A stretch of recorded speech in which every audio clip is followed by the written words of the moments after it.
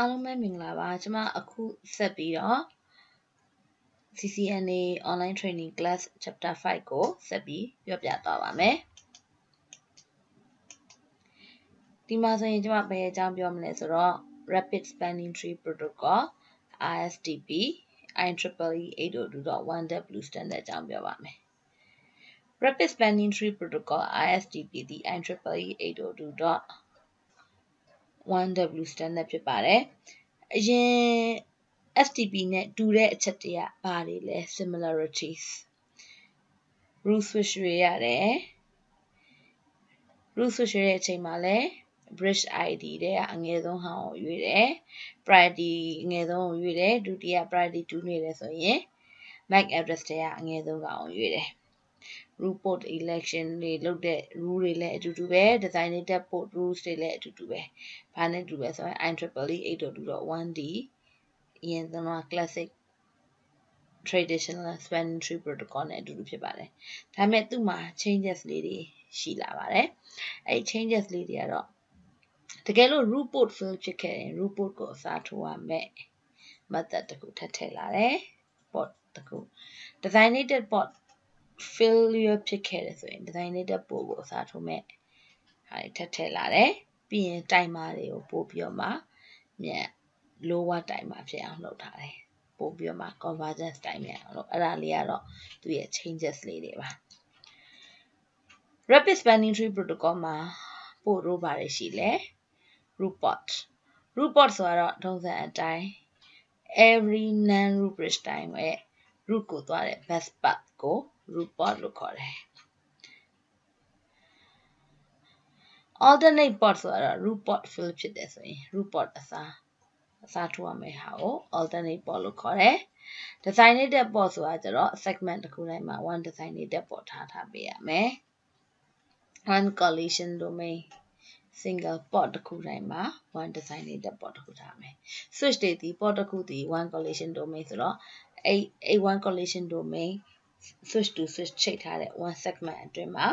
designated port ရှိရမယ် backup port ဆိုတော့ designated failure ဖြစ်ခဲ့တယ်ဆိုရင်သုံးတဲ့ port ကို backup port လို့ခေါ်တယ် disable port ဆိုတာကျတော့ port ကို administratively disable လုပ်ထားတဲ့ဟာ shut down လုပ်ထားတဲ့ဟာကိုပြောပါတယ်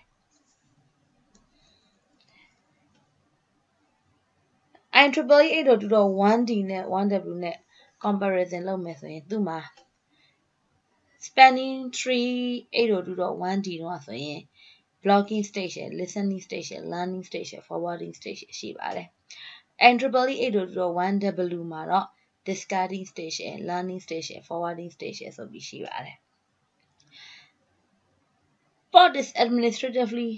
disabled ကိုကြတော့ဘာလို့ခေါ်လဲဆိုတော့ IEEE 802.1D မှာဒါဒီ totally shut down လုပ်ထားတယ်ပေါ့ပါ IEEE 802.1W မှာတော့ဒီ port ဒီ discarding stage ထဲမှာပေါင်းထားပါတယ် blocking stage ဆိုတာကျတော့ဘာလဲဆိုရင် data frame တွေကို forward လုံးဝမလုပ်ဘူး incoming frame တွေကို ignore လုပ်တယ်ဝင်တဲ့ဟာတွေအဲ့ဒီကဟာကိုတော့ blocking port လို့ခေါ်တယ် IEEE 802.1W မှာတော့အဲ့ဒီ stage ကို discarding stage လို့ပဲခေါ်ပါတယ်Do not learn MAC and do not forward frames. MAC address ကိုလည်း learning မလုပ်ဘူး။ဟိုလည်း forward မလုပ်ဘူး။အဲ့ဒါကိုတော့ IEEE 802.1D မှာ listen BBDU လို့ခေါ်ပါ just listen the BBDU listening stage ခေါ်ပါတယ်။ IEEE 802.1W မှာတော့ listening stage ကိုမရှိတော့ပါဘူး။ MAC address table ကိုစပြီး learning လုပ်တဲ့ frame တွေကို forward မလုပ်သေးတဲ့အချိန်ကိုကျတော့ learning stage လို့ခေါ်ပါတယ်။ IEEE 802.1W မှာတော့လည်း learning လို့ခေါ်ပါတယ်။ MAC address ကိုလည်း learning လုပ်လာပြီး frame တွေလည်း forwarding လုပ်တဲ့ stage ကိုတော့ IEEE 802.1D မှာတော့ forwarding stage လို့ခေါ်ပြီးတော့မှ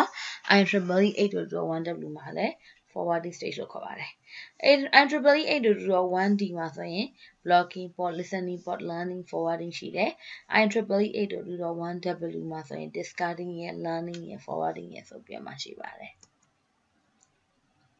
ကဲ RSTP scenario တခုကြည့်ရအောင်ဆိုရင် root switch တည်ထားပါတော့ switch 1က root switch switch 1က root switch အဲ့ဆို non root bridge တခုရှိတယ် non root bridge တွေကဘာတူတွေလဲ narrow bridge တွေဒီ switch 2 the narrow bridge switch 3 the narrow bridge root bridge မှာ designated ပို့တိုင်းဒီ designated ပို့ဖြစ်မယ် every narrow bridge မှာဒါဆိုရင် switch 1 switch 3 မှာဆိုရင် by default အတိုင်းဆိုရင်တော့ root ပို့ကပုံမှန်အတိုင်းဆိုရင်တော့ဒီပို့လေးက root ပို့ဖြစ်နေမယ်ပြီးရခါကျတော့ဒီပို့က root ပို့ဖြစ်မယ်ဒါပေမဲ့ဒီနှစ်ခုမှာဆိုရင်ပုံမှန်ဆိုရင်ဒီပို့လေးကဘာဖြစ်နေမှာလဲဆိုတော့ block ပို့ဖြစ်နေမယ်အဲ့ဒါဆိုတော့တကယ်လို့ in case switch 3မှာ link 1 သာ failure ဖြစ်ခဲ့တယ်ဆိုရင်ဘာဖြစ်မလဲ link 1 သာ failure ဖြစ်ခဲ့တယ်ဆိုရင်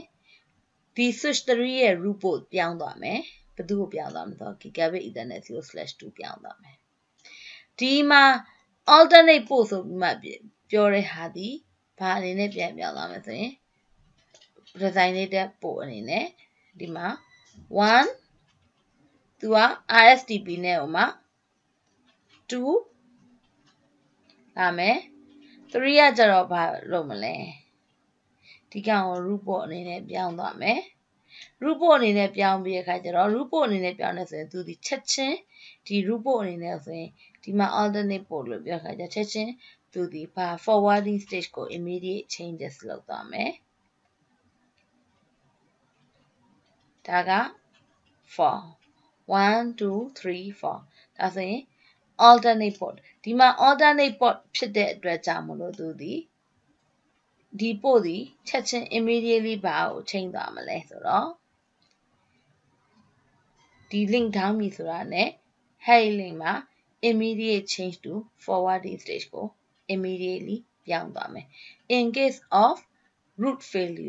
port failure ဖြစ်တဲ့အချိန်မှာချက်ချင်း immediately forwarding stage ကိုပြောင်းထားတဲ့ပို့သွားနိုင်တဲ့ပို့ကိုဘာလို့ခေါ်လဲဆိုရင် alternate port လို့ခေါ်ပါတယ် spanning tree မှာ root switch ဖြစ်ချင်တယ်ဆိုရင် primary root switch နဲ့ secondary root switch ဆိုမှလုပ်လို့ရပါတယ် primary switch တစ်ခုကို falsely VLAN 1 အတွက် root bridge ဖြစ်ချင်တယ်ဆိုရင် spanning tree VLAN 1 root primary ဆိုတဲ့ command ရေးပေးရပါမယ်တကယ်လို့ falsely secondary root bridge ဖြစ်စေချင်တယ်ဆိုရင်ရော VLAN 2 secondary လို့ရေးပေးမယ်အဲ့လိုမျိုးရွေးလို့ရတယ်လို့တို့တွေ priority ထဲမှာအငယ်ဆုံး priority လဲထားပြီးလို့ရပါတယ်မှာ definitely 4096ထားလိုက်တယ်ဆိုရင်တော့သူဒီကဒီအငယ်ဆုံး priority ဖြစ်ပြီး root bridge ဖြစ်သွားမှသိကြပါတယ် root bridge တွေကိုတို့4096 increment လုပ်ပြီးမှသွားပါမယ်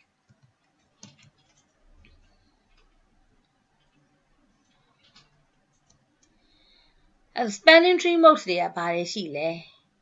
spanning tree modes တွေက classic spanning tree protocol ကကျတော့ IEEE 802.1D ရှိတယ်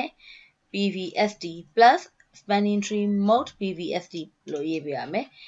rapid spanning tree ဆိုရင် rapid pavilion spanning tree mode ကိုပြောင်းနေတယ်ဆိုရင် spanning tree mode rapid pavilion spanning tree နောက်တခြား modes တွေတော့ရှိသေးတယ် CCNA scope မှာတော့မသင်သေးဘူး multiple spanning tree protocol MST ဆိုတာရှိသေးတယ် MST ကျတော့ spanning tree protocol အများကြီးကိုပေါင်းပြီးတော့မှ instance တစ်ခုထပ်ပြီးတော့စောက်ပေးတာကျတော့ multiple spanning tree protocol လို့ခေါ်တယ်အဲ့ဒီဟာတော့ဒီမှာထည့်မပြောထားသေးပါဘူးဒီမှာတော့ lab နဲ့ပတ်သက်တဲ့ scenario လေးတစ်ခုကိုနောက် chapter မှာဆက်လုပ်သွားပါမယ်ဒီ video လေးနဲ့ပတ်သက်ပြီးတော့မှဆက်ပြီးတော့မှ question မေးခြင်းနဲ့ဆိုရင်ကျမတို့ဒီ video လေးကိုကျမတို့ YouTube channel မှာ upload လုပ်ပါမယ်ကျမတို့ဒီ video တွေကို update တွေကိုကြည့်ခြင်းနဲ့ဆိုရင်ကျမတို့ channel လေးကို subscribe လုပ်ထားလို့ရပါတယ်ကျမတို့ဒီမှာ social network နဲ့ပတ်သက်တဲ့information ပြီး Facebook group လည်းရှိပါတယ်ဒီမှာလည်းဝင်ရောက်ကြည့်ရှုနိုင်ပါတယ် technical question များကိုလည်းဝင်ရောက်မေးမြန်းနိုင်ပါတယ်ကျမစီကိုတိုက်ရိုက် email ပို့ချင်တယ်ဆိုရင်เนาะ phyo@informationbeam.net ကိုပို့လို့ရပါတယ် ကျွန်မရှေ့ဆက်ပြီးတော့မှ sample scenario lab လေးတချို့ကိုပြုလုပ်သွားပါမယ်အားလုံးကိုကျေးဇူးတင်ပါတယ်